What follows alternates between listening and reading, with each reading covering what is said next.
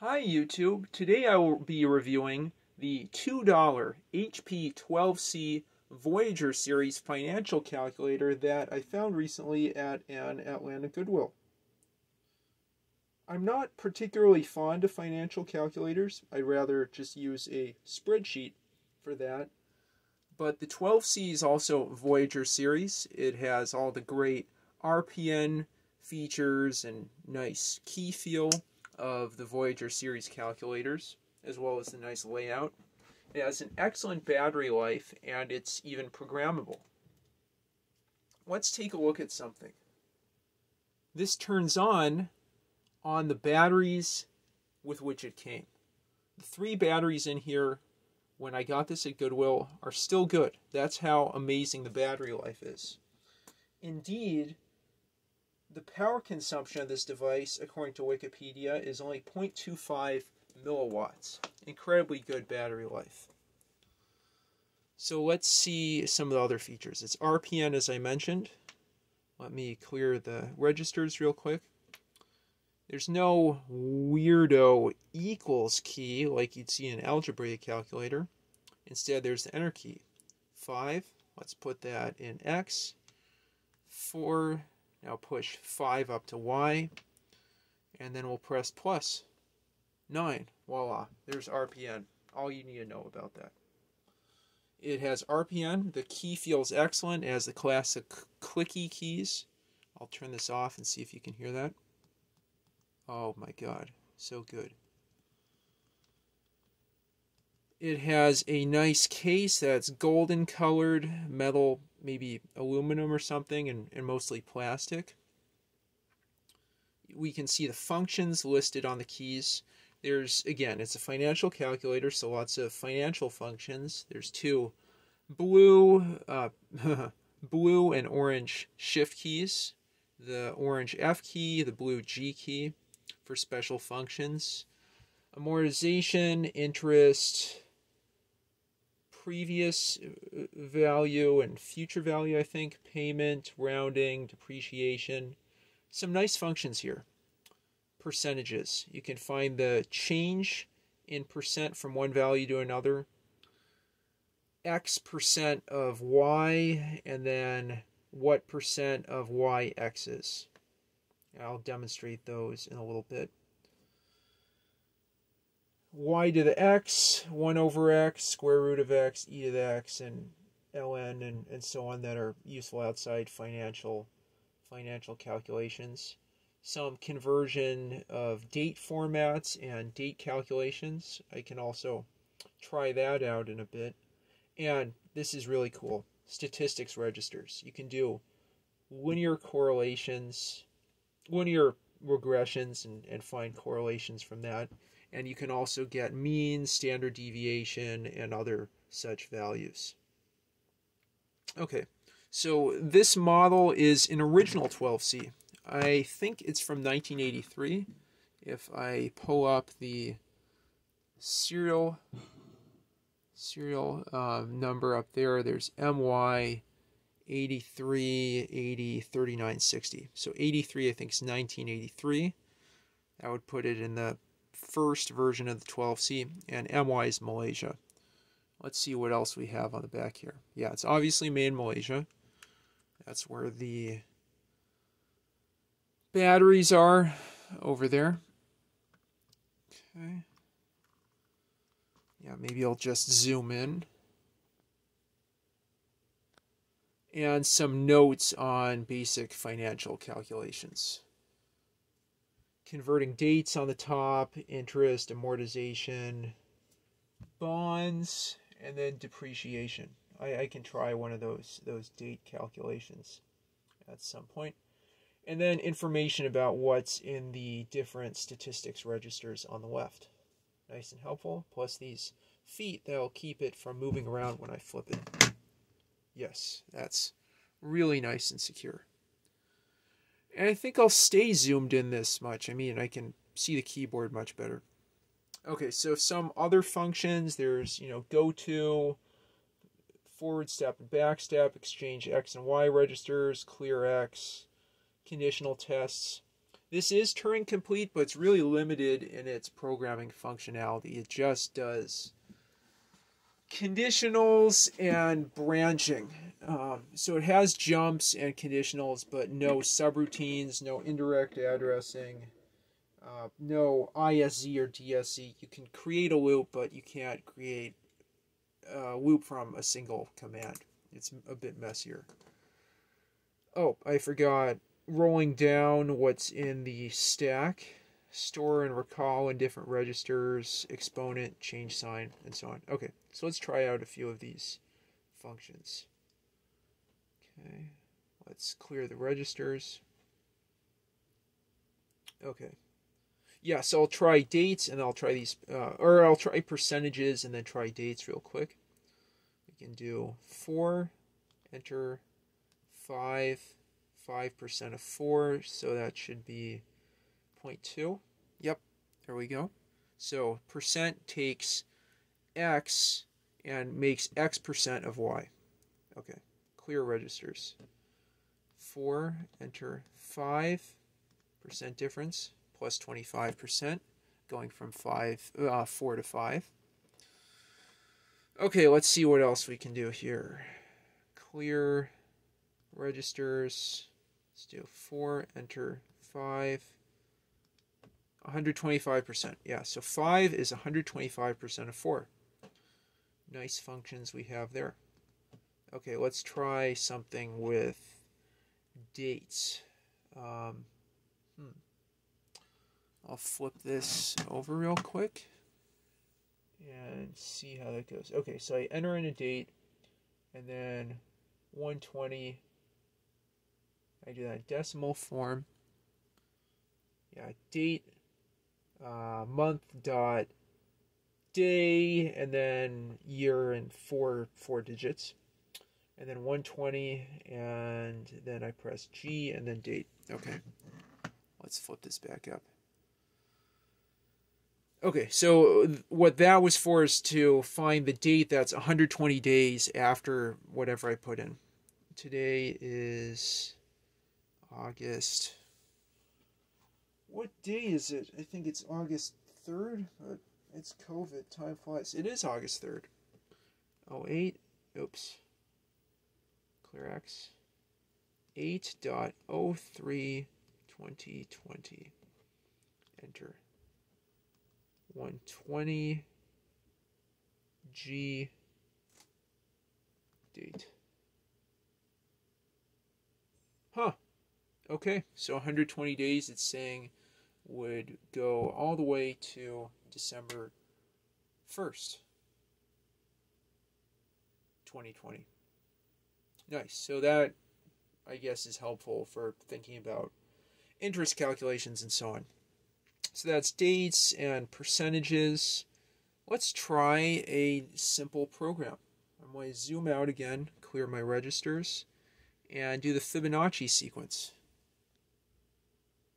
Okay. So, let's put it on the right. On the right, I'm going to show you my super complicated HP12C program to calculate the Fibonacci sequence from what's on the stack. Again, 0, 1. 0 plus 1 is 1. 1 plus 1 is 2, and, you get the picture. Okay, so what I'm going to do is enter in 0, enter in 1, put in last x, which would be 1, switch x and y registers so I get the, last value before the second one, add them, and then go to the beginning. And that just, terminates the program. Programming this is kind of interesting. It's almost TI-58-ish since there's no mnemonics. If I go to program and then SST, you'll notice what did I just say? There's no mnemonics. The codes tell you which function you have. So row is the row is the first one. So fourth row, since you have to press G, and then third column, 4, 3.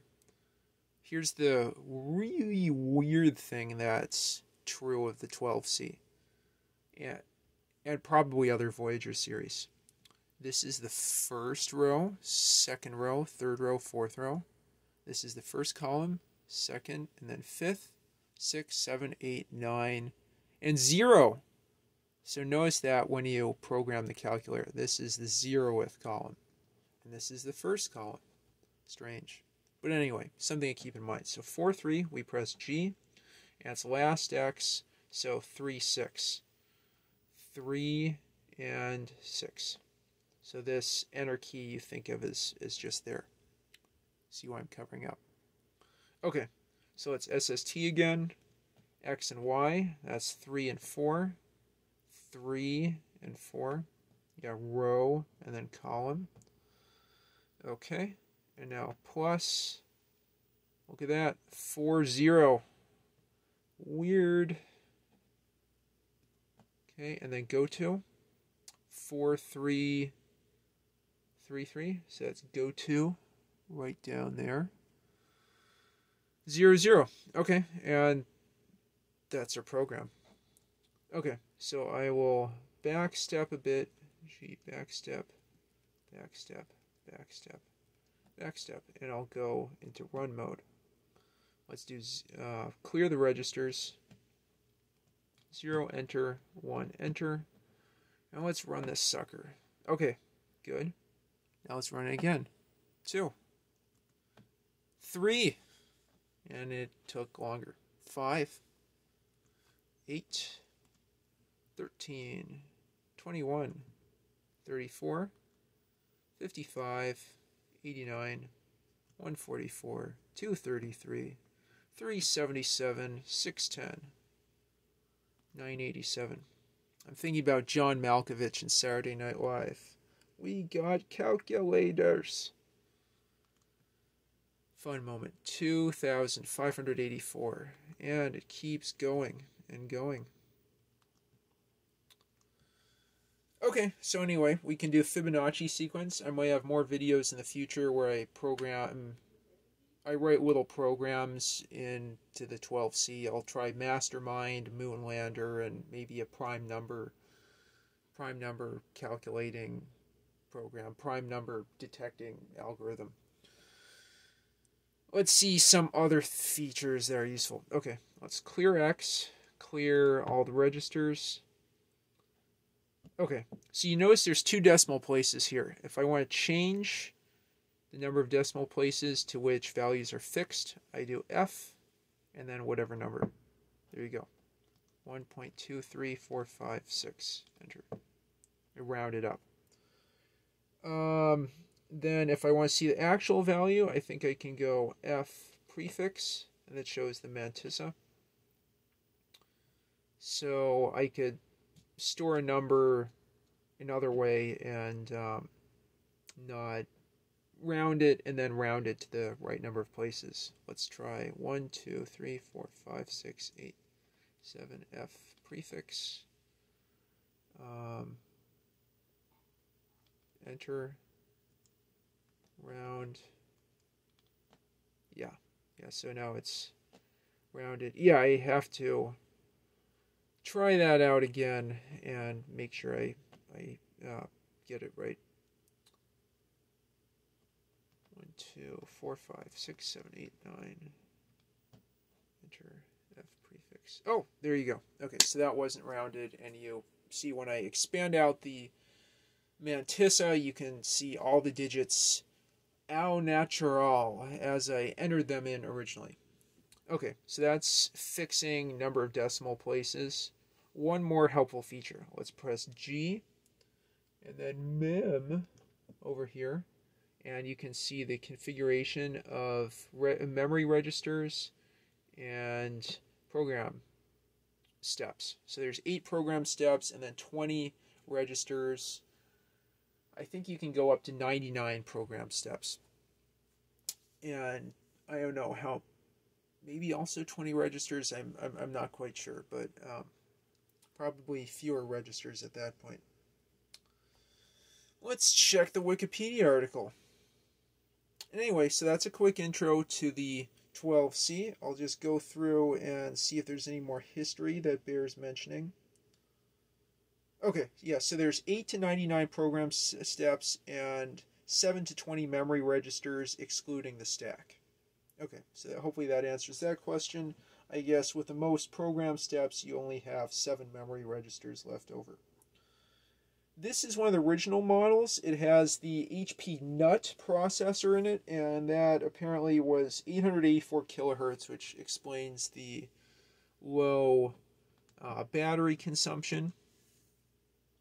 At least I think it does. I mean, after all, the TI-58 was not that fast and needed a rechargeable battery. This model had the HP NUT running at, 884 kilohertz, but later models used either 6502s or ARM processors emulating the NUT and relied on 1 or 2 CR2032 batteries instead of the 4 LR44s. There was the much later model, the HP 12C Platinum, which I think also does algebraic notation, is also keystroke programmable.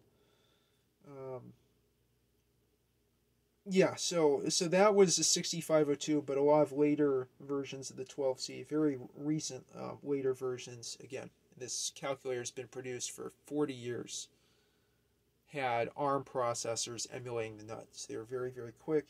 They also had flash ports that could use TTL or USB protocols, so you could reprogram them, but based on other videos, I don't think anyone has a custom firmware yet.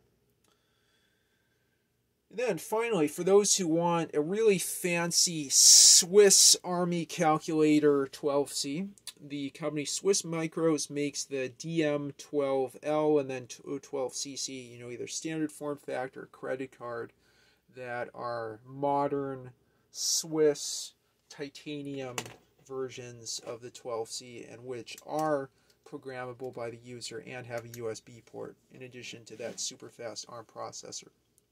Very cool. I'm so glad I found this at Goodwill. I'm definitely going to use it for more programming videos.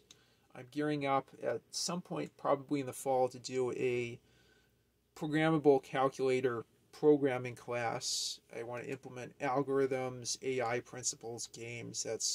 Those 3 things will probably be the theme.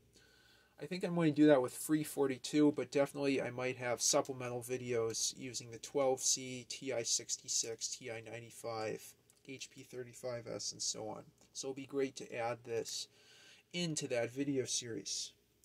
And with that, I hope you enjoyed this video. As always, please let me know if you have any suggestions for this video or others in the comments down below. Tell me how you've used your 12C or fun programs you have for it, also in the comments. And always like and subscribe. I appreciate it very much when you do. Thank you all for watching and have a great rest of your evening.